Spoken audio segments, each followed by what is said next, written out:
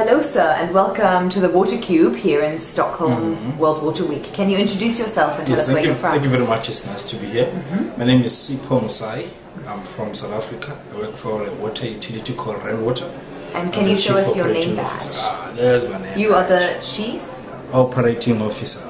Wonderful, it's good to have you here. Yes, and thank you, it's nice to be here. What has brought you to World Water Week for the third time? Well, quite a number of things. From policy point of view, it is important that we're here to understand where policy formulation is going to be going in the future, and how we inform it and become part and parcel of that. But more importantly, as a Chief Operating Officer, operationally, it is important to get to understand what are the latest developments that we can take to South Africa, what are the things that we can share from engineering, asset management, scientific services, and so forth. So it's a balance between technical and policy issues that you want to take on. Great. And has Rand Water put on any events this week, or have you mostly participated in different things? We are toned down this year.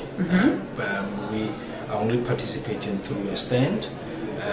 But before that, we have had quite a number of events when we're making contribution in a whole host of sites and platforms, and even including this one.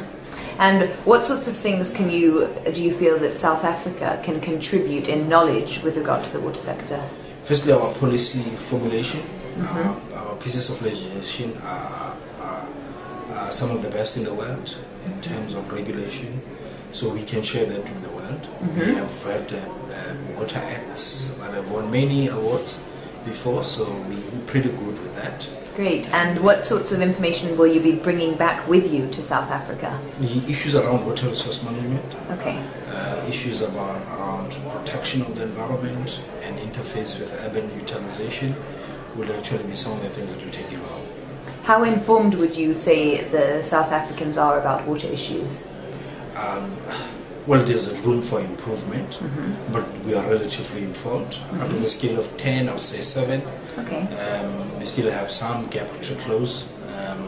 Soon I'm sure we'll be around 10. Great. Thank you for taking time to share with us today. Thank you. It was nice to be here.